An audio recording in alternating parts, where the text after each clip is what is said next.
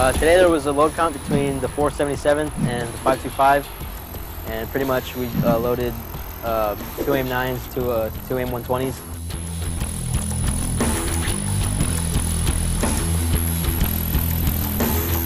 We were a little nervous, but as soon as we started going, you know, adrenaline's pumping and you just ignore everything else. You just kind of tune everything out and you just start doing your job, doing what you got to do. Let us know if it gets worse.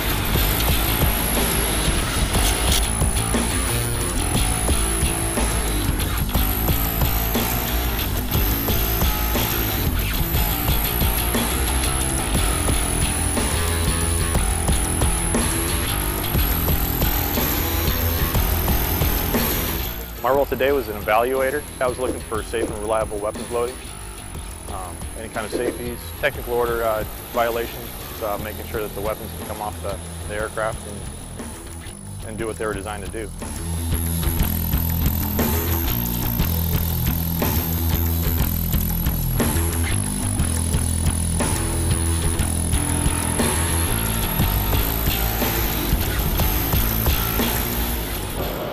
We won, so I mean, I'm really glad about that. The other crew, they're good loaders.